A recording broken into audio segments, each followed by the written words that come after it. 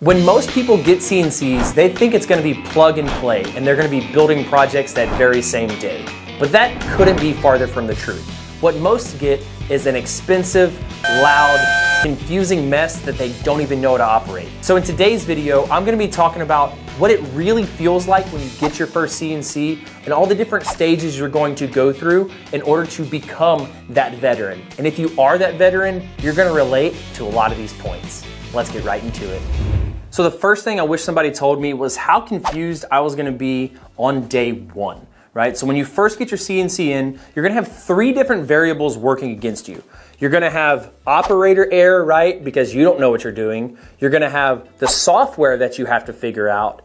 And the third thing is that you're assuming your machine is going to do what you tell it to do. I'm sorry, Dave. I'm afraid I can't do that. And so how this works is you're going to get your machine in, you think you're going to assemble it right, you're going to set it on the table. Okay, well now I have to program that. And you've already watched all those boring program videos, and so you go to program it and you still feel like you don't know what you're doing. And then you finally get a shred of confidence, you plug that flash drive into your CNC and you try to click go, and then an error flashes up, right? Or an alarm goes off, or the CNC just goes randomly off into some corner. That feeling, it's very lonely, right? And that's why CNC communities, whether it's a Facebook group, whether it's a forum that you bought the CNC from, good customer service, that's where that comes in, because the learning curve when you very first get your CNC is extremely steep. And I don't care if it's your very first CNC or your third CNC or even my 9th CNC. I still had that learning curve where stuff just didn't go right and I didn't know what the heck to do. So I had to pick up the phone and call somebody. And so whenever you're going through that learning curve is steep, and then it gets less steep. It'll start kind of tapering off and your learning will compound on each other, right? So if you do get a CNC and you feel dumb or beat or stupid, you are not. You are just going through those trials and tribulations. And yes, they do make you feel stupid, like you don't know what you're doing. But if you're a veteran watching this, leave a comment down below, because we have all been there. We've all felt defeated looking at this screen, looking at this machine, trying to flip it over, cussing it out. Now, the next thing that I wish somebody told me was how loud these things are. Because whenever they run, and this doesn't hurt me so bad because I'm in the country, but if you're in an apartment and you're in your garage, these things scream really, really loud.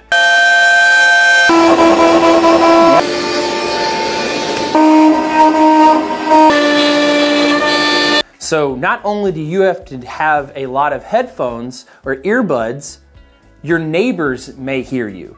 And so that's just something to consider when looking at these, is how loud they're gonna get. And while they're being loud, they're going to throw dust everywhere. And obviously this is a little studio, so it's not too dusty, but whenever you have a shop vac on it or a dust collector on it, it's still not gonna pick up all the dust. So dust will always be a problem and noise will always be a problem. Hobby CNC scream, industrial CNC scream. They scream a little less, but they all scream when they're cutting, and they all are dusty, and dust collection is never perfect on a CNC.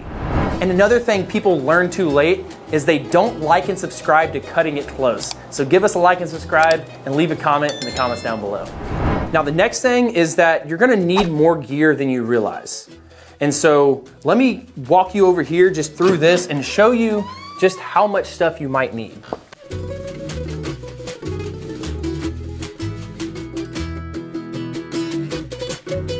So this is our CNC room. This is our original CNC room where, as you can see, the amount of gear that we ended up acquiring to run all these CNCs does start building up, right? You're not just getting a CNC, you have to buy the software then, and that software is usually not very cheap. Then you have to worry about dust collection, right? You can use a shop vac like right here, like we do on some of our smaller machines, or you have to get a full out dust collector. And all of that stuff starts compounding on itself. And depending on what you're doing, let's say you just wanted to get a CNC and stick it in a small room. Well, now you need a sander, a router, a miter saw, stuff like that. Now, I do think there's a lot of different solutions where you don't have to have a ton of equipment. There's a lot of oh crap moments, right? When you first get it, you're like, oh crap, I didn't know I need that. Oh crap, I didn't know I needed that. So I would say keep that in your budget when you get a CNC, right? The shop vac, the bits, the software, just keep a couple $100 set to the side for all the other random stuff, maybe an air compressor, right? All of those random stuff starts adding up, but once again, you are building a system around that CNC, not just a simple plug and play machine. Now, let's head back to the studio, go over the next point. Now, this next thing is probably gonna piss some people off, but it needs to be said. I don't think you should cheap out on a CNC. I don't think you should buy a $150 or $500 CNC off of Amazon. People are gonna argue with me on this, but remember those three variables, right? You have you being able to be a good designer, you being able to be a good operator, and the machine knowing what to do, right? I have CIC Academy, we have a lot of members in it, and the number one biggest thing we hear inside of it is people that buy a new CNC and they barely scrape up enough money to get it, and they get it and they're very frustrated and very defeated because they've learned all those software right. They're talking to us inside the community, so they know what they're doing, so they know how to program, they know how to use it, but the machine is just not running correctly, right? It keeps messing up, and they have to talk to customer service, and then customer service sends them a part, and then 2 weeks later, they get it, and they finally get the machine up and running, and it's been a month, and they haven't even cut out their very first project. This happens over and over and over again, so I would say underneath like $1,500 on a CNC, what you pay is what you get. What a piece of junk. Beware that when you get a cheap CNC that you can buy off of Amazon, you're gonna have cheap Amazon CNC problems. And so if you spend that little extra money, you're gonna make it up in the time that you saved on the machine actually working and doing what the hell you tell it to do. I get so pissed on this one because once again, that is the number one thing. Somebody saves up their money, they spend $1,000 on a small CNC the fast as they can, it never ends up working, they can't sell it for anything, and they end up spending the $3,000 on the CNC they should have bought the first time. And so just beware of that, and that's something that not only I wish I was told, but I wish I could tell more people to not make that mistake because it just sucks. Now the next thing is going to be how many bits you're probably gonna buy. Now this is kind of funny, but kind of fun. So let me show you. This is the original bit set that I got 10 years ago. And I still have a couple bits in there, actually 3 bits in there that I have never ever touched yet. Now, 1, because I forgot they were in there, but 2, because my first 3 years, I never needed them. And whenever I figured out what bit I was going to use, I ended up using a whole bunch of them. And so whenever I say you're probably gonna buy too many bits, you're going to get a massive probably set of bits, whether it's from the company or you're gonna be like really excited and you're just gonna buy all these different bits. And then it turns out you're gonna make a project and you're only gonna use a 1/4 inch down cut, a 60-degree V-bit, and an 1/8 inch upcut. And you're never gonna use a tapered ball nose because you're never gonna carve anything, right? I've had so many bits that I've only ever used one time because I wanted to try this project. I spent 20, 30 bucks on the bit and never used it again. So I'm not saying this is a bad thing. I'm not saying it's a good thing. I'm just saying it's a thing. And you will buy a ton of bits. Now I do have a 5 beginner bit starter set on CIC Workshop. You want to check that out. It's the 5 essentials that I do recommend so you don't go and spend a whole bunch of money on bits you don't need. But once again, it's just a thing. You're gonna do it. You're gonna get excited. It's kind of like down here, every redneck in the world has 20 guns. I don't know why. We just have a lot of guns. It's a thing. You know, we don't need it. We don't go hunting that much. We just have them. Same thing. You're gonna have a lot of bits. You won't need them. You'll just have them. And they are pretty cool to look at. Not gonna lie. The last thing I want to tell you is these CNCs will not pay for themselves in the first 30 days. If you think you're gonna plug it in and it starts printing out money and this thing spins and starts spitting out change and quarters, that is not a thing that's gonna happen. And what most people do when they first get a CNC, they think, oh my gosh, this is the next best thing.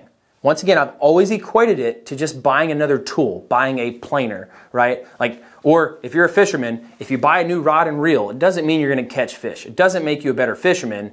It makes you have the chance of becoming a better fisherman, right? Because you have a little bit better equipment. So let's say you do splurge and spend that $3,000, $4,000, $5,000 on a CNC, and you have the plan in place, and you're like, oh my gosh, I'm gonna do this, and within 2 weeks it's gonna be printing out money. More likely than not, you're gonna be in that confusion phase still in the first 2 weeks. You're not gonna know exactly what to do, and you're gonna be so excited to bring a product to market that you're gonna overestimate it, overcomplicate it, buy way too many things, buy way too many bits, and by the end of the first month, nobody even knows you even make it, right? And so it's very important, I always tell people this, you need to start making stuff as soon as possible, get it out to the world, post a picture of it, make an Etsy shop, and realistically, if you have a sound plan in place, and let's say you buy a machine for $4,000, you would probably pay it off within the first 90 days. Now, I've paid off my first CNC in the first year. It took me a little bit, but after I learned how to do with it, then it started making money hand over fist. My shop saber that I bought, the 5 foot by 10 foot CNC, it paid itself off in the first 3 months, and it was a $70,000 machine. Still took 3 months, but it was spitting out enough product to kind of pay for itself as well. So don't think in the first 30 days, you put it on a credit card and 30 days later you don't have to pay for it because the machine is going to pay for itself. Like, don't think that way. You're probably going to still be in that confusing uphill battle stage. You may even have a part coming in the mail and your CNC may not even be up yet. So these are different things that I wish people have told me, and I see all the time, whether it's in CIC Academy or messages coming in on CIC Workshop, that I wish people have told me. So I hope you left this video with more knowledge than when you started. And as always, guys, remember, if you ain't cutting it close, you ain't cutting it right.